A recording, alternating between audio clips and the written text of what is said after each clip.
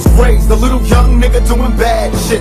Talk much shit cause I never had shit. I could remember being whooped in class, and if I didn't pass, mama whooped my ass. Was it my fault? Papa didn't plan it out.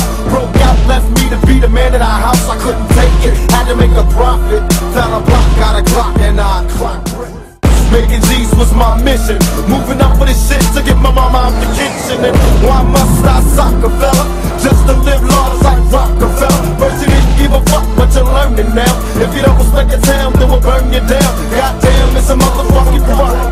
Black people on the rage police, so don't try it. If you're not from the town, then don't pass through. Cause some OG boots might blast you. It ain't right, but it's long overdue. We can't have peace till the niggas get a piece too. I want G, so you label me a criminal. And if I die, I want this, that's gotta get here on earth, tell me what's a black life worth? A bottle of juice is no excuse, the truth hurts.